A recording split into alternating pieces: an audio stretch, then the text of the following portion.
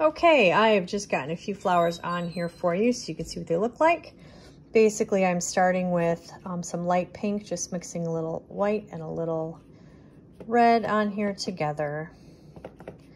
Now I just start by doing a little swirly shape in the middle and then just kind of wiggle it around and then just dab this shape around the edges, just like that, wherever you need to put them. Once you've got the light pink on, I just went through and added some straight red and just kind of added a few little, I'm just making these arc shapes to give the petals.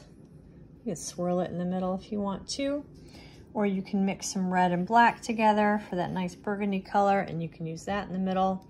I use that over here, over the light pink, to give it a little bit of definition. You can dab it in the color if you're really feeling sassy with these.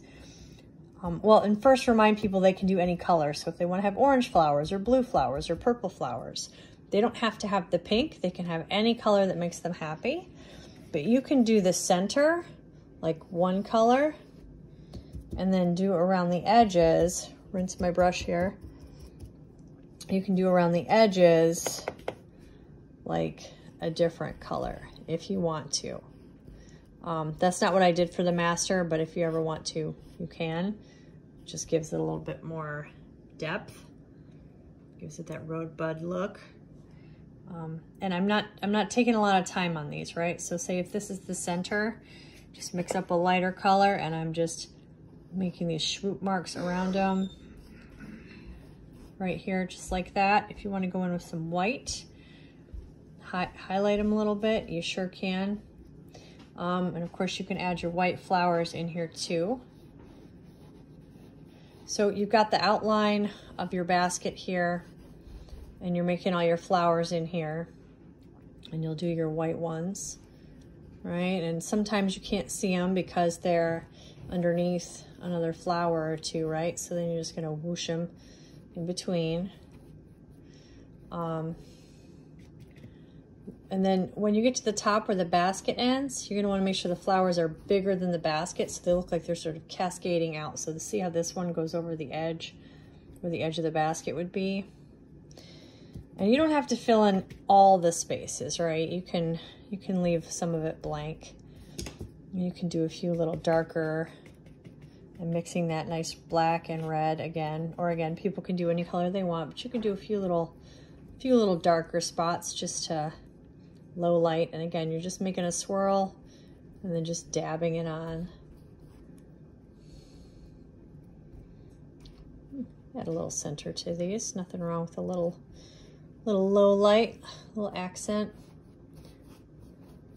Mostly just because I decided that's my new favorite color. Look at that, so pretty. Okay, so you've got all these flowers kind of exploding out of here, and then you're gonna go in with that pretty green color. I'm gonna use gray because I don't feel like getting green out. And you're gonna start doing, you know, some of your leaves, the foliage coming out, leaf shapes coming out here and there from behind the flowers. This is just going to make it look more full. You can even dab some of the leaves in between to fill in the gaps.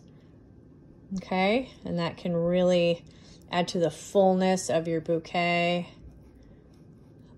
Pairs of flowers are fine. You can even do a little leaf and have a third one out there.